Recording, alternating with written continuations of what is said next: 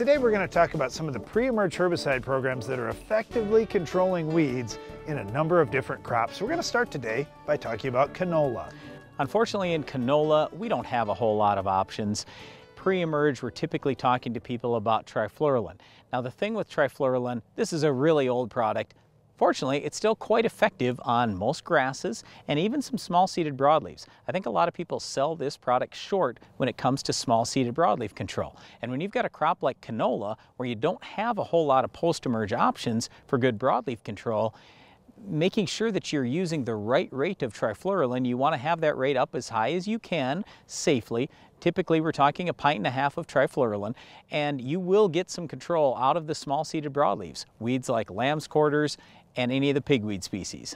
One of the things with trifluralin, of course, you're going to have to incorporate it. And I would say this too, if you instantly incorporate it, it works better. So even at 1.5 pints, it's going to be really effective weed control for you. What many farmers that have used it for years have done is put spray nozzles right on the front of their tillage tool. So with one implement driving across the field, they're spraying it and it's being instantly incorporated. The next crop we'll focus on is dry beans.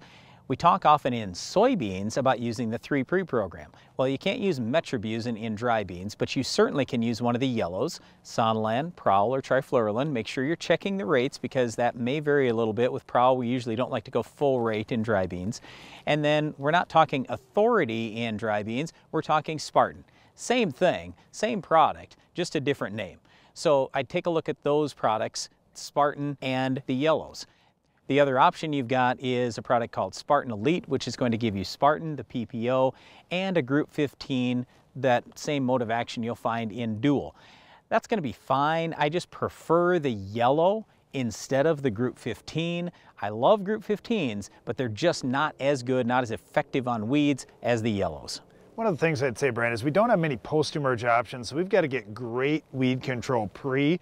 So oftentimes when I'm talking to a farmer and he says, man, I got a problem out of my dry beans, what can I do better to get weeds under control? And most of the time they're looking for post-emerge options and just thinking maybe there's a new thing that I haven't heard of yet or something people are doing in another part of the country.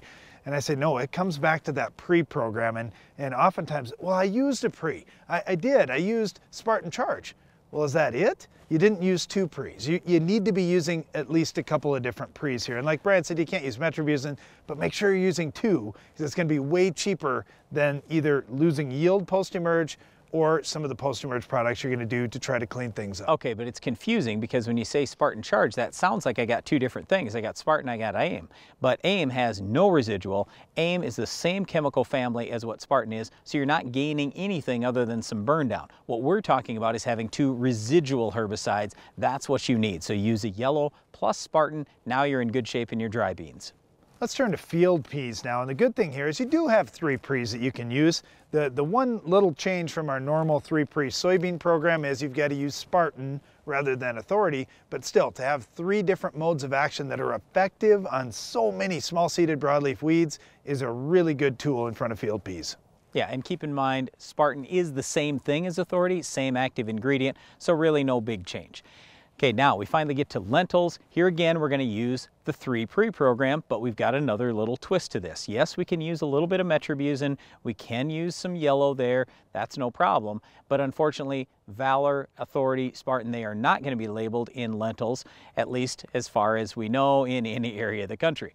But what is labeled is Sharpen. So just check the label to make sure that's still labeled for lentils in your particular state. But you're going to have to use a real low rate of Sharpen. You're not going to get much residual out of this, unfortunately, but you'll get just a little bit, and we do want that because here again, we don't have a lot of real great post-emerge options for weed control. So again, that's a yellow, metribuzin, and a very low rate of Sharpen. Well, we talked about a number of different crops here: canola, dry beans, field peas, and lentils. Just know this, there are some really good options for pre-emerge weed control, but they do vary depending on which crop you're doing. So if you're raising a number of different crops on your farm, make sure you're checking the labels that these herbicides are labeled in your area. Will these herbicides control our weed of the week? Well, we'll tell you what will coming up next.